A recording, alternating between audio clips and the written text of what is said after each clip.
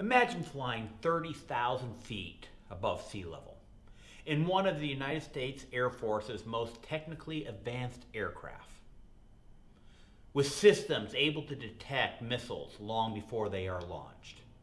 And all of a sudden, your machines are screaming at you, about ready to be hit by a surface-to-air missile.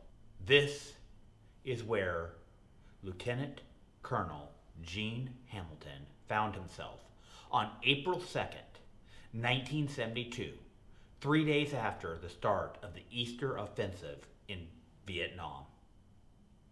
This is the story of how Gene Hambleton spent 11 and a half days behind enemy lines.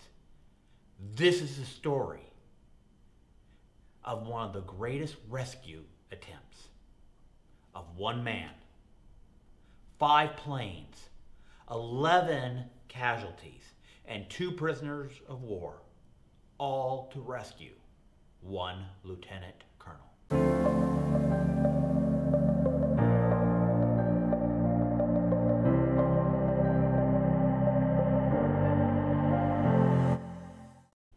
On April 2nd, 1972, Gene Hambleton was 30,000 feet in the air when all of a sudden his equipment started screaming at him that his plane was about to be shot down by a surface-to-air missile. How could this be? They had some of the best technology in the world. They were supposed to be given enough advance notice that the pilot could evade this missile. But for some reason, they didn't get the warning. And the reason they didn't get the warning is because the Vietnamese had come up with a new tactic that allowed them to cut down the gap of time that it took before the military, the pilots were aware that the missile was coming. And Bat-21 was one of their first victims. No sooner had the missile struck Bat-21 than Gene Hackman hit the ejection seat and was shot off into the atmosphere. He tumbled head over heels, and eventually his chute opened up, far above the Vietnamese jungle. What he did not know is that 3 days earlier, on March 30th, 1972, the Easter Offensive had begun. North Vietnam was attacking, and they had tens of thousands of troops in the area that Lieutenant Colonel Gene Hambleton was about to land. This offensive was so fresh that while the front lines knew that something was going on, the intelligence specialists had not yet fully figured out what was going on. So no sooner had Hambleton hit the ground than the word went out, we got a flyer down, we got to go rescue him. Helicopters were called, planes were called, and they headed out to go do a routine rescue of Hambleton. Unfortunately, because of the Easter Offensive, the North Vietnamese had a lot more ammunition on the ground surrounding Hambleton, and they started to shoot at all the Air Force equipment that was coming their direction. Over the course of the next couple days, as the Air Force again and again and again tried to rescue Gene Hambleton, 11 airmen lost their lives. 5 planes were shot down, and there were 2 additional prisoners of war. It soon became clear to the Air Force that they were not going to be able to come and rescue Gene Hambleton. In this book, Saving Bravo, a plan was devised on how to rescue Hambleton. Hamilton was going to have to hike out. He was going to have to hike through enemy lines to be rescued. But the problem is, his walkie-talkie could be heard by the North Vietnamese.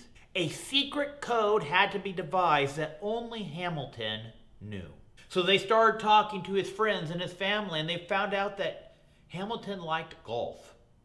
In fact, not only did he like golf, he memorized courses. And he would know the direction that you were shooting and the lengths of the tees And so they devised a code system in which, when they told him it was time for him to hike out of there, they basically said, we need you to play 9 holes of golf. And the first hole of golf is the first hole at, and they name a resort. And Hambleton would stop and think, and it took him a little bit to figure out the code, but he eventually figured out, 460 yards south by southeast. He'd looked at his compass, he'd walked that distance, measuring his stride as he walked. And then they would say, oh, you need to play hole 6 at Augusta. Or you need to go play hole 3 at whatever. For 9 holes, he walked through the enemy lines. And he eventually hit the river. But the river was only half of his journey. Once he got to the river, he had to make his way down that river. He was running out of fresh water. He was running out of food. He was malnutritious. He's running out of energy. And the Air Force eventually got to the point where they did not think he was going to make it.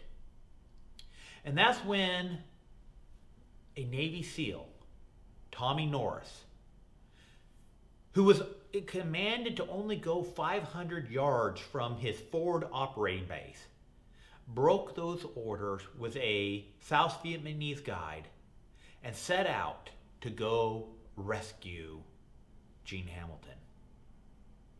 Saving Bravo is that story. This is a well-researched, well-documented book. A couple other people have written about this story. In fact, Gene Hackman actually made a movie called Bat 21 about this story. I highly encourage you to read Saving Bravo.